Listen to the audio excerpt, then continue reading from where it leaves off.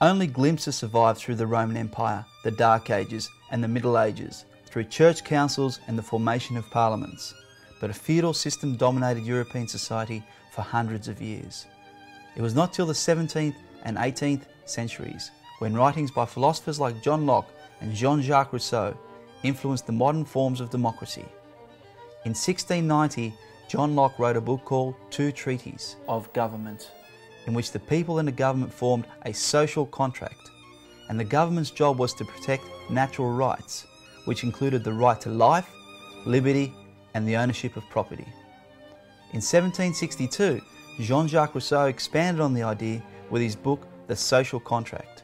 Both Locke and Rousseau's books assumed the rights of the individual as they understood it from reading the ancient Greek texts. Their influence was prominent in the ideals of democratic reforms during the French and American revolutions. The first step in America's pursuit of democracy was the Declaration of Independence from Great Britain in 1776. This document, drafted by Thomas Jefferson, borrowed many ideals from Locke and Rousseau, in particular the idea that all men are created equal. He altered the right to life, liberty and property to the right to life, liberty and the pursuit of happiness. The revolution was significant to the colonisation of Australia, as the British could no longer export their convicts to America, and Australia became the new solution. 12 years later, in 1788, under the leadership of Captain Arthur Phillip, the first fleet of convicts arrived here in Sydney Cove. Captain Phillip was the first Governor of New South Wales and had complete control under British law. Life was tough on the new colony, penalties were harsh and the conditions almost unbearable. Back in Australia, I met up with historian Dr. John Hurst at the Brisbane Writers' Festival to find out what convict society would have been like.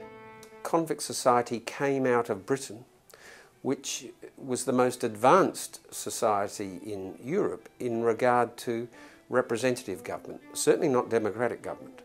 But there was voting. People, if you had the right amount of property and you're a man, you could vote for the House of Commons. So the king in England wasn't absolute, and the king was not above the law. So the law and the judges were independent. Only Parliament could pass laws and pass taxation.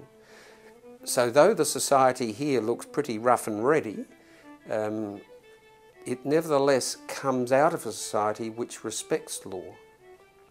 So even in the early days at Sydney Cove, it wasn't run just as a military dictatorship. Governor Phillip is running the place according to the principles of English law. So a convict who reoffends isn't said, oh, well, he's just some convict, we'll just hang him out of hand. There has to be a trial, he's presumed to be innocent, the case has to be beyond reasonable doubt. So this is why I'm fascinated by early New South Wales. Its punishments are harsh and cruel by our standards, and yet it's all being done by due process of law. And I think it was that attachment to law which meant this society could escape from its degraded origins fairly easily. It wasn't if we had to re-establish law when the convict presence begins to dwindle. The law had been there right through. This paved the way for reforms, and in 1823 a council was formed to advise the governor. And by the 1840s, many convicts had been freed, and the colonies were putting pressure on the British government for self-rule.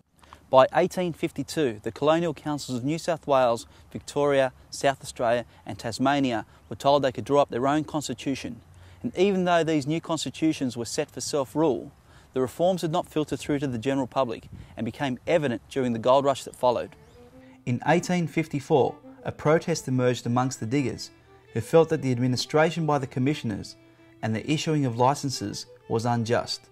They formed a stockade, demanded votes for all men, payment for members, and raised a rebel flag in resistance to British rule. The stockade was attacked by British soldiers and killed 30 diggers, which created the legend of the Eureka Stockade. Although not immediately evident, the Eureka Stockade was a physical test of the new constitution that promised each male one vote by secret ballot and without any property qualifications. The next major point in Australia's democratic history was federation.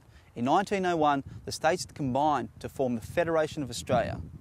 Australia was now a nation based on a national constitution signed here in Centennial Park, and Australia was seen as one of the most progressive democracies in the world.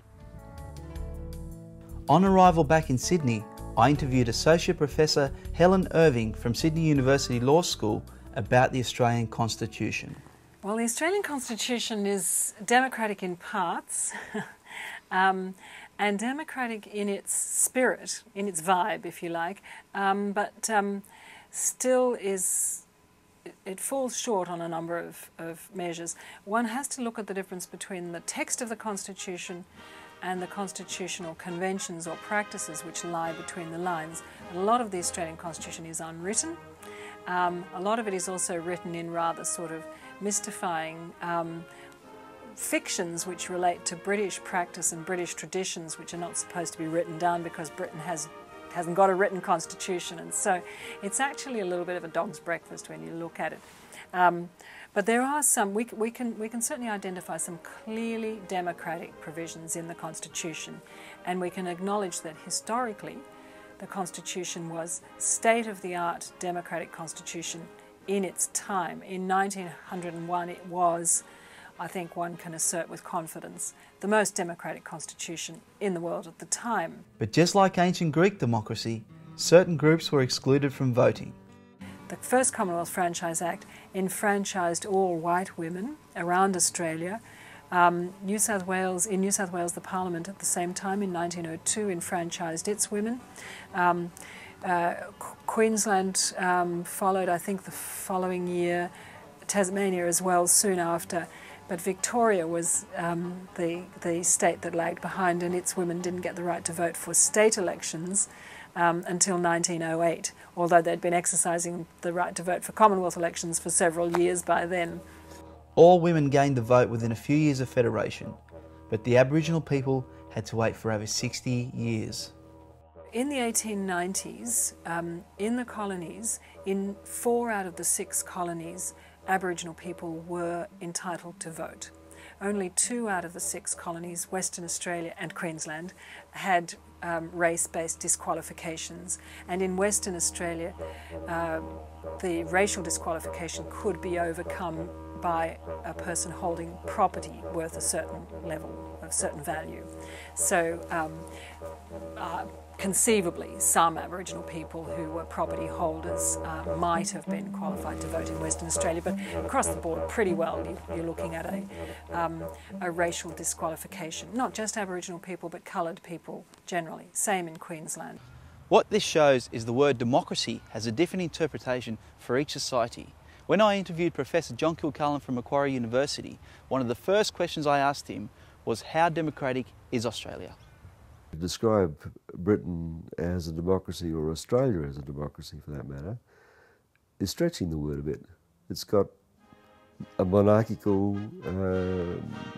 institution as one of the basic parts of its government. In fact, our system of government is a constitutional monarchy. The Queen is our head of state and represented by the Governor-General, and we have adopted the Westminster system, which consists of a parliament with an upper and lower house. The Prime Minister is chosen by the party with a majority of seats in the lower house, which is also called the House of Representatives. Professor Kilcullen has a view on the democratic and undemocratic elements of this system of government. Well, the undemocratic aspects are fairly obvious. Federalism, the fact that there's a kind of two-level system so that people can't necessarily do what they think should be done without coordination between different levels. That makes it hard to get anything changed. I suggest that the division into geographical electorates is undemocratic because it means that in effect you need a special majority to get anything done. The position of the Governor-General, the monarchy. The Constitution is also, on its face, very undemocratic when it comes to describing the executive government of the Commonwealth of Australia.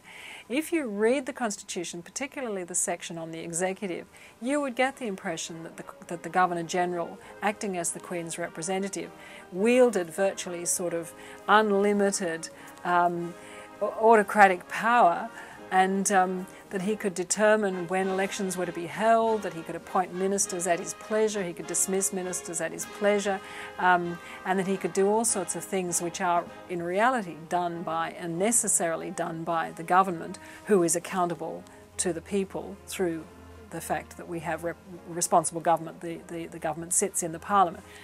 The idea of that, of course, is that the ministers are accountable to the Parliament, and the Parliament is accountable to the people. What is democratic, I think, is the responsiveness of the parliamentary system to voter opinion through the backbench estimate of how their leaders are going in relation to public opinion. It's like a sort of game that's being played. The two leaders, or more than two perhaps, are in competition with one another for public attention and for public support. And the backbenchers know that their own fate depends on how successfully these two, their leaders play, you know. So they're full of advice and try to influence the way the government's going or the way the opposition's going with varying degrees of success. But their ears are tuned all the time to what the public are wanting. So I think that does give us something like what the Athenians had in their assembly. It's not the direct democracy that they had, but it achieves something like a similar effect, I think. How far is our democracy different from the Greek democracy? Could our democracy actually be made more like the Greek democracy? It is a sort of running critique of our democracy to remember Greek democracy, because the involvement was so direct, participation on every important matter. And of course that worked in small Greek societies, and you can see why it won't work today. And so when I'm talking to students, I explain, well, ours isn't a democracy like that. We have to call ours a representative democracy. And we also have to call it a liberal democracy, because there are some things we want to secure even if the majority of people wanted them to be different.